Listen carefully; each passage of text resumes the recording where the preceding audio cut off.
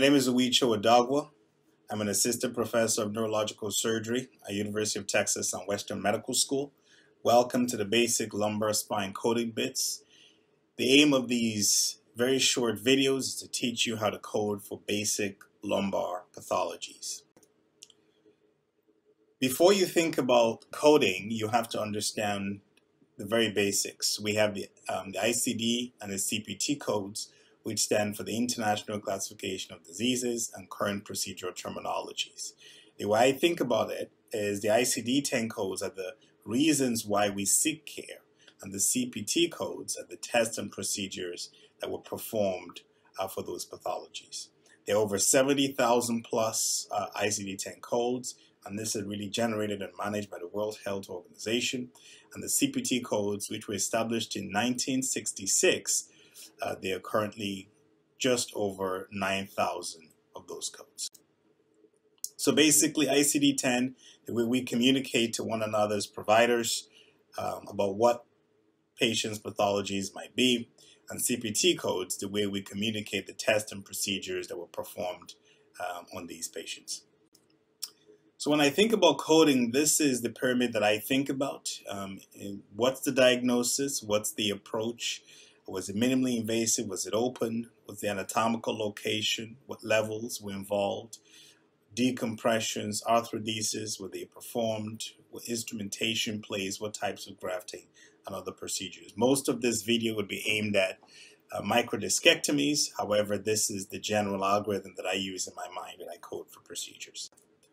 Basic spinal anatomy, we have cervical vertebrae, we have lumbar vertebrae, 5 vertebrae with lordotic curves, and then we obviously have 12 thoracic vertebrae, which are usually the kyphotic regions of the body.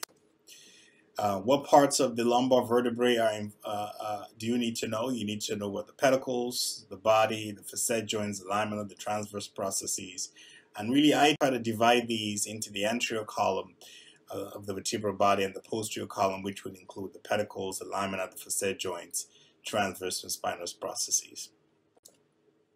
When you think about the ICD-10 coding book, this is really a complete documentation of all the codes that we have available to us. In Chapter 6 of the disease of the nervous system, this is where you would find the M codes, and Chapter 13, really where you would find the musculoskeletal collective tissue codes. These are not uncommon examples. Is a 55-year-old female who presents with 8 weeks of neck pain and left C6 radiculopathy. She had failed 6 weeks of conservative therapy. She had had physical therapy, exhausted her pharmacotherapies. She had a cervical injection, underwent chiropractic manipulation. She's a non-smoker. She's married. She has 3 children. And she works as a teacher. Here you can see the sagittal MRI and the axial cuts of MRI, and you can see that left paracentral disc radiation at C5, C6. This is another not uncommon example. This is a 40-year-old construction worker who presents with 9 weeks of back pain as well as a left S1 radiculopathy. The pain began acutely after lifting heavy objects at work. He failed 10 weeks of conservative therapies, and these included exactly what you would expect for pathologies like this: physical therapy, pharmacotherapy, lumbar epidural steroid injections, chiropractic manipulation. He's a former smoker, he's married, and he has 1 child. So how would you code for these cases? In both of these cases, you decide to perform a microdiscectomy. How would you code for those microdiscectomies? So the first thing to recognize, these are posterior-based discectomies, and we divide them into initial discectomy, both in the cervical and lumbar, and then we will discuss redo discectomies later on. So for the first case I presented, assuming you performed a laminotomy with decompression of the nerve roots, including partial facetectomy, foraminotomy, and excision of herniated intervertebral disc across 1 interspace in the cervical spine, you would code that as a 63020. If you perform the exact same procedure, but in the lumbar spine, you would code that as a 630330. For each additional interspace, cervical or lumbar, you code using 63065. A few coding tips as you code for your discectomies. Keep in mind the repair of the annulus is included in the discectomy codes and not separately reported with an unlisted code 22899 or 644999. Use the same codes for MIS discectomies using tubular retractors. Do not use a percutaneous discectomy where the procedure is performed under fluoroscopy with no direct visualization of the anatomy. This is very important. Endoscopic assisted laminotomies require open and direct visualization, so be careful when you're coding and be sure to document direct visualization. If direct visualization is not appreciated, then you might want to code as a percutaneous procedure and report using 02742. You may report 63020 or 63030 with modifier 50 if bilateral herniated discs are documented.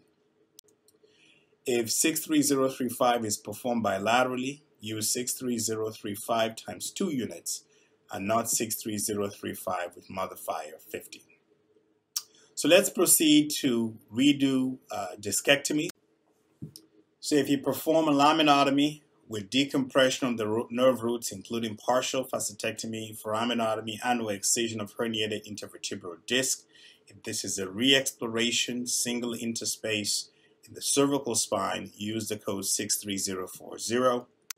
If you perform the exact same procedure but in the lumbar spine and it's a re-exploration, you use the code 63042. For each additional interspace, if it's in the cervical spine, you use 63043, and if it's in the lumbar spine, you use 63044.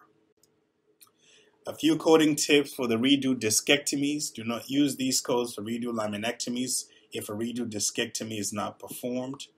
These codes are valued higher for additional work, and so it's important to state in your op note that there was excision of scar tissue, distorted landmarks, or whatever challenges you experienced approaching the disc.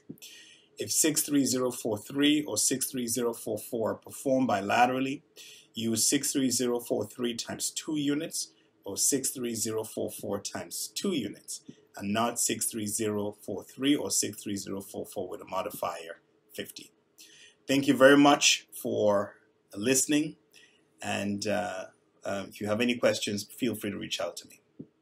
Thanks. Bye-bye.